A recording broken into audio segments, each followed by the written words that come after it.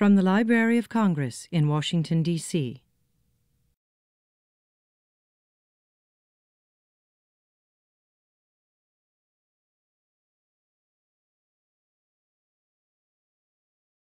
My name is David Plylar, and I'm a music specialist at the Library of Congress, and among my many interests is the composer and the music of Franz Liszt. I've spent a lot of time with his music, and in particular these three pieces called the funeral odes that date from about the time 1860 to 1866.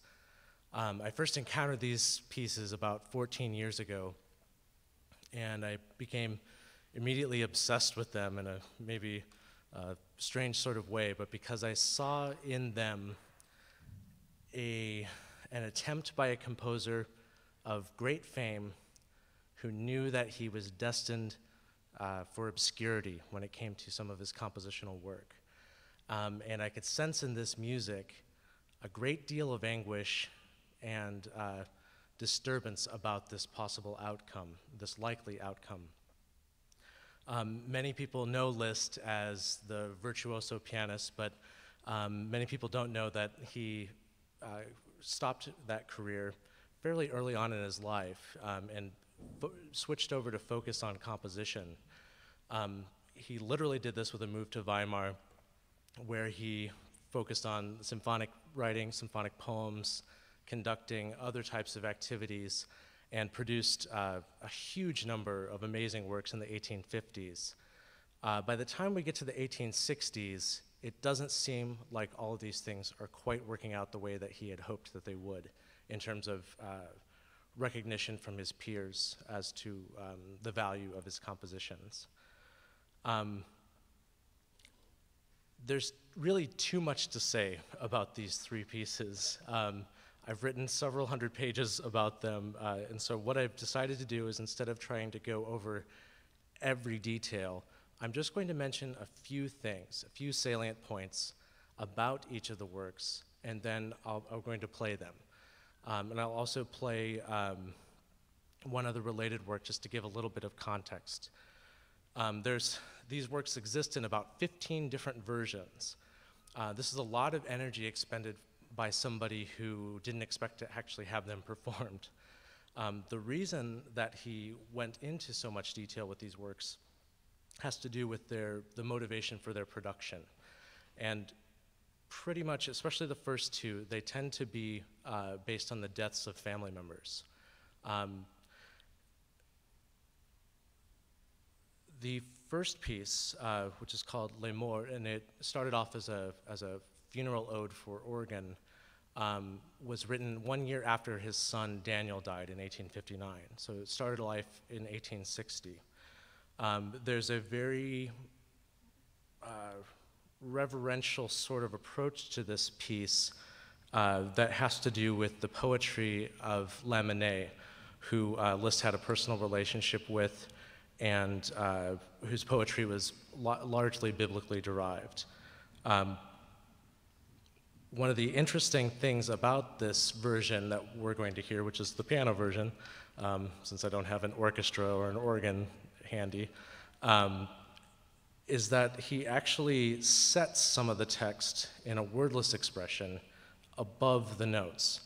And there's one particular point I'll be making here shortly about what those are. But to give you a sense, before I get into that, to give you a sense of Liszt's mindset at this time, I want to read a quote to you from a letter that he wrote a bit later in life to the Baroness von Meyendorff. He writes, "I also know Tasso's graceful line, Bramo assai, poco spero, e nulla chiedo." Translates roughly to, "I wish for much, hope for little, and ask for nothing. Young ladies in bouts of melancholy apply it to themselves, but for my part I retain only the last two words, without concerning myself any more with the bramare and sperare in this world." This is referencing Tasse, which I'll get to shortly, but there's a point, just between his close confidants, he's already expressing his sense that there's not much hope for his work. In his famous master classes towards the end of his life, He would openly discourage students from playing his music, especially the more challenging works, challenging from a harmonic and conceptual sense, because he was concerned about how it would affect their careers. He was one of the most generous spirits in music history, and he really didn't want his own music to negatively impact the careers of his colleagues, friends, and students. But getting back to Les Morts, there was a version that was done in 1860. I'm just looking at my page here. And this is the one that had, there was also an orchestral version done at this time. And above the violin line, he actually inscribed the words from this poem. And I'll just read them in the translation. One of the most important lines is, "Happy are the dead that die in the Lord." So something to do with belief and those types of things. And there's much more, and there's actually a certain, if you follow the prosody, you can see that there's actually a one-to-one relationship in many places. It's not perfect, but it's quite stunning that it's there. In 1866, his mother dies. At that point, he adds a chorus, a male chorus, and that edition has Latin texts drawn, biblical texts. The one that I'm just going to mention here is the one that, in the original secular version, was "Happy the dead that die in the Lord," and then the choral edition was "Blessed are the dead who die in the Lord." So he's almost coming back at this music later and sanctifying it in some particular way. I'd like to show you what that chord sequence is, because it's a very important one for this particular piece. So I'm just going to play you that sequence that comes back again and again, but doesn't resolve. So this is just that "Happy are the dead that die in the Lord" sequence.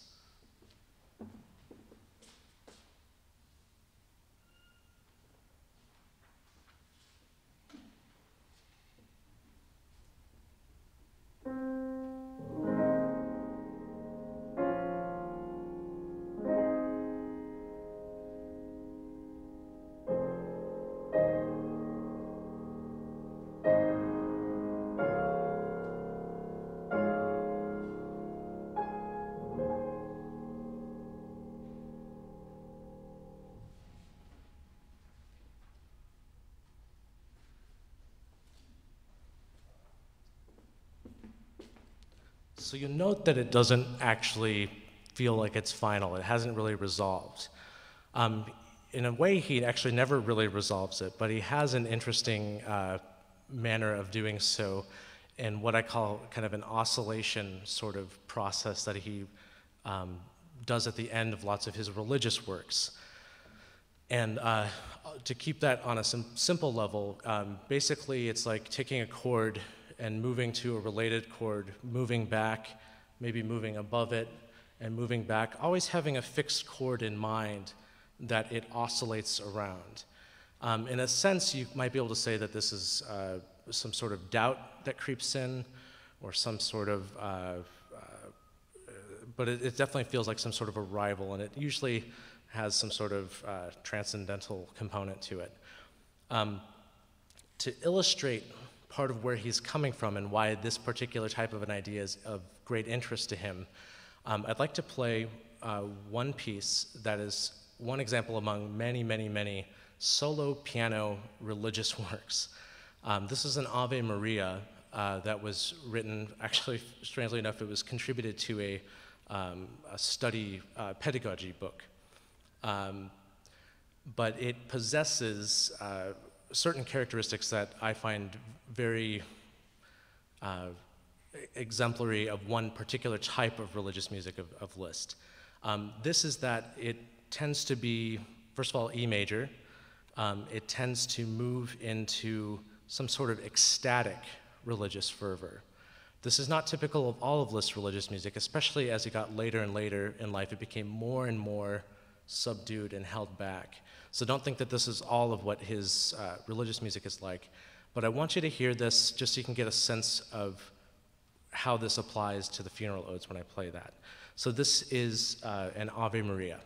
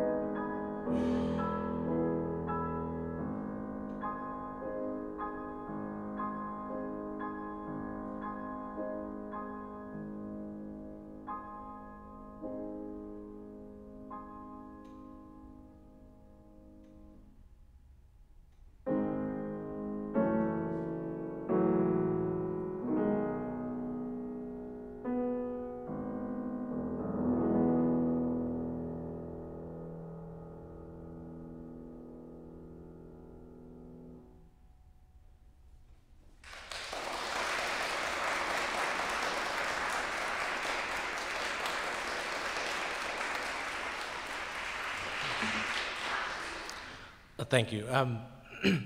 So some of the other things that I want you to think about with that particular piece and the types of things that he's bringing out, hopefully you could hear that oscillation at the end where it gets gigantic and then falls back quite quietly, because that plays a pivotal role in the first of the funeral odes. Another thing is that he labels certain types of pitches in a particular way, like using the word campana, meaning he wants some sort of a bell-like sound in the bass. So one of my goals, not sure whether I achieve it or not when looking at these, is to really pay attention to his particular markings as well as his pedal markings. Pianos are different today than they were in Liszt time, but Liszt tended to have very forward-looking pedal markings, and all the writing, of course, is quite forward-looking, as much of modern piano music that we know today would not have evolved in the same way had it not been for Liszt's contribution in that way. Moving on to the second work, it's called La Notte. This was done in about, composed one of the versions in about 1863, following the death of his daughter, Blandina, who died in 1862. This piece is incredibly complicated to explain in terms of the types of references that he makes. In some ways, it's one of the most meta-compositional compositions of the 19th century, if I can throw that out there. The key thing that it's related to, and a piece that might be familiar to you, is Il Penseroso, which comes from the second volume of the Years of Pilgrimage, composed in the late 1830s, but not actually published until 1858. This music is extremely dark. It has a certain antecedent in the, or precedent rather, in the case of the Beethoven funeral march movement from the sonata, I guess opus 26, but it's A flat minor. It's a very dark piece, is all I can say, and it serves as the bookends for this ode. So it's not repeated verbatim at all, but he takes that and turns it into a ternary structure for La Notte. In La Notte, he references a quatrain by Michelangelo, whose statuary is also referenced. Originally, Il Penseroso was the thinker statue. He's imagining now, looking back from the nighttime of his life, later life, at what he's accomplished before and commenting on it. The quote, let me just pull up the quote to give you a sense of what the Michelangelo quote is. Basically, sleep is dear to me, and even more to be made of stone. While harm and shame endure, not to see, not to hear is a great fortune for me. Therefore do not wake me, speak softly. So it's basically advocating for the permanency of the work, and at least there's that to hold on to when everything else falls apart in your actual life. So it's kind of a dark sort of a point, but that's not the only thing that's going on there. What I will mention is that it has another example of unuttered text that is used, and this happens in the central section. Basically, it took some time to figure out exactly where this was, but it's Dulces Moriens Reminiscitur Argos, and that's where the title of this talk comes from. Basically, as this one particular character from the Aeneid is dying, he fondly remembers his homeland. This is just written in above this particular spot. Let me pull that up, page 61. Just to give you a little bit of context here, just before this part in the Aeneid, basically we hear, after the speech of this enemy, he made a long cast, and the whistling spear winged on, clanged on the shield, but sprang away to fix itself between the flank and the groin of Antares, a distinguished soldier there, Hercules' old companion. Sent from Argos, he stayed close to Evander and made his home in an Italian town. Killed by a stroke that missed another, now he lay and skyward turned his eyes in death, remembering the sweet land Argos. Theodore Adel wrote a great article about this particular movement, and I'll just cite him here. He says, "For Liszt, the choice was more than apt. He too lived in an Italian town, far from his native Hungary. By now he was a wanderer, never again to have a permanent home. And had he not borne many spears for Wagner and other friends? That Liszt linked his own fate to Antares, and that he wished that this be clearly understood, is proven with the very next measures. This Hungarian cadence, or boccazzo, is familiar from his rhapsodies, and with this musical signature, Liszt himself enters the music." This is absolutely what's happening. There's no doubt about it. You have this very strange, dark music, and I'm just going to play you the part from the moment when he writes this quote from the Aeneid. I'll just play that little passage.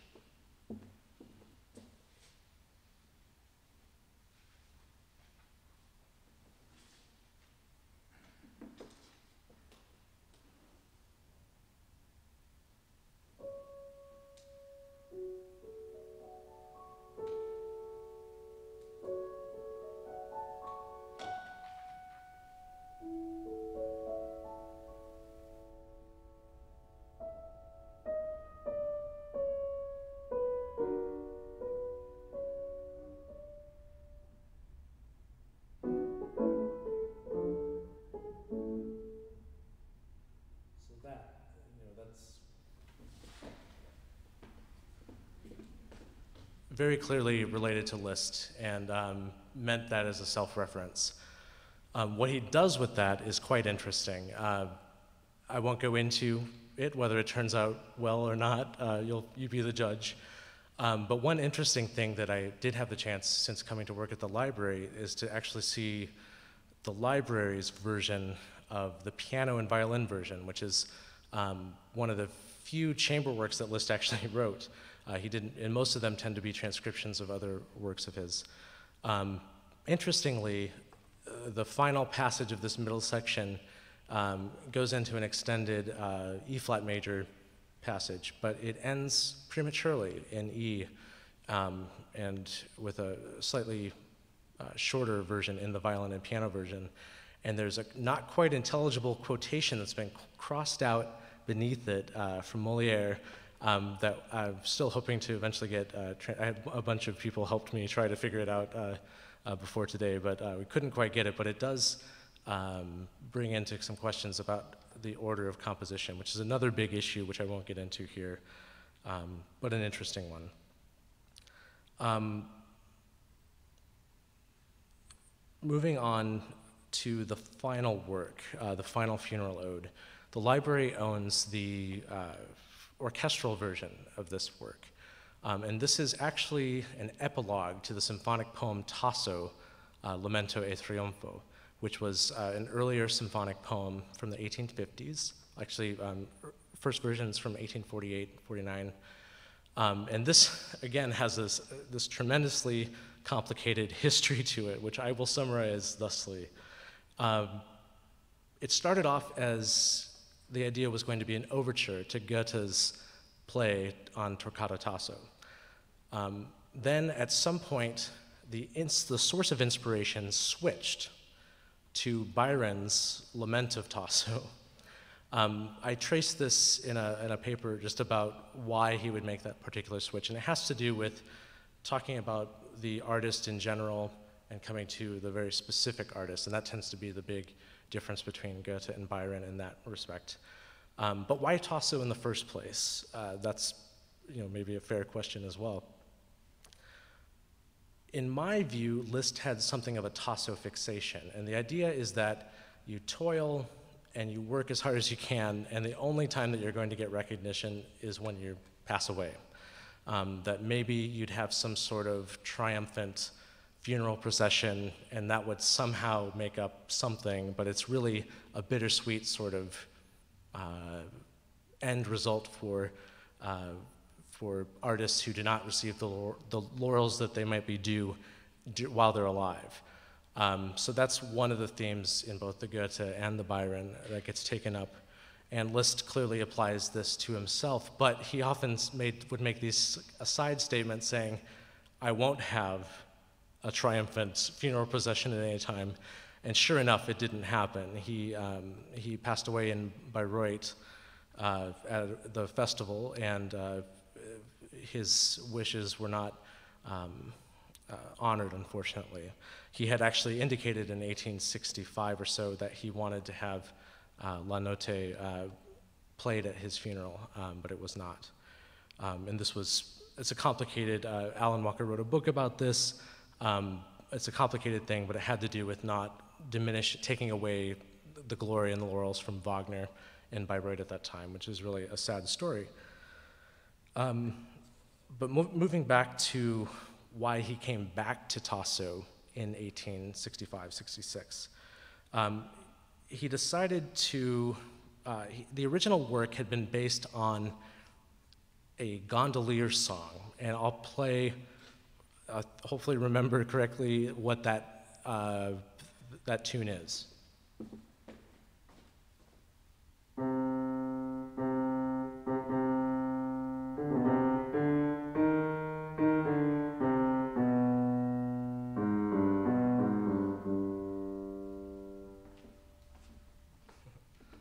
G's holding on. So that idea becomes basically the blueprint for the entire work of the original symphonic poem Tasso. The piece is basically a set of variations on that, and it goes through a wide range of material. When it gets to the epilogue, the triumphal funeral of Tasso, it is indeed another symphonic poem. It should be listed as the 14th symphonic poem, because it is a massive work. And in fact, all three orchestral versions are excellent pieces that should be performed. Of course, I would advocate for that. But it brings up another issue that I'll get to shortly. I should finish the thought with the Tasso theme, in that idea is then used in many ways in this epilogue again.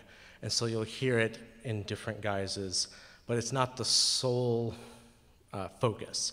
There's quite a bit of transformation going on as well. I think the last things that I'll say about this before diving into the pieces, so I'll maybe ask Nick to head on up. Nick is going to be kind enough to turn my pages for me. Because these pieces have so many different versions, Liszt was, as many of you know, one of the preeminent transcribers in history. There's really nobody who compares to him. There are lots of excellent transcribers out there, but they kind of followed his model.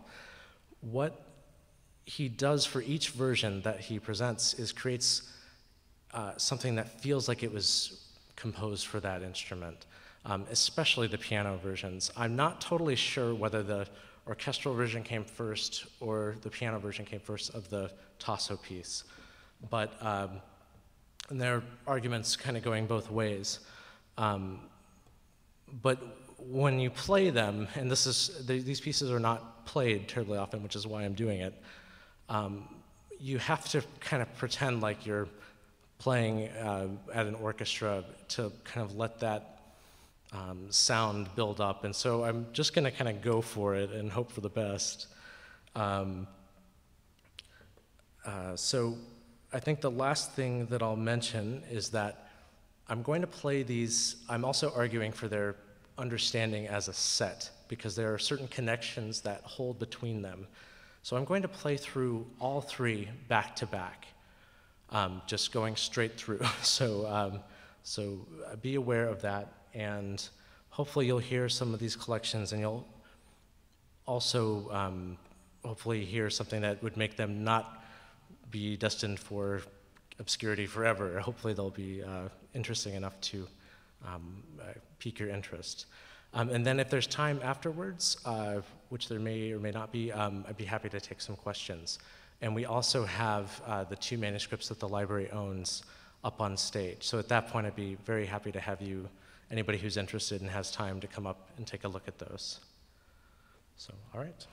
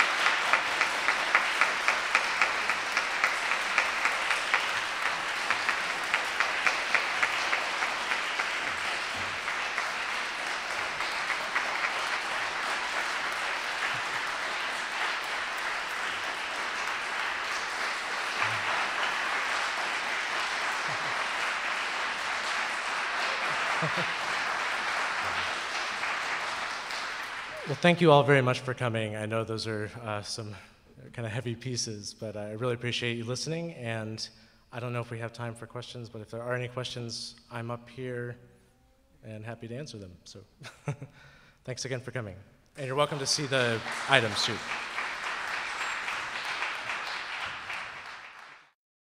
This has been a presentation of the Library of Congress. Visit us at loc.gov.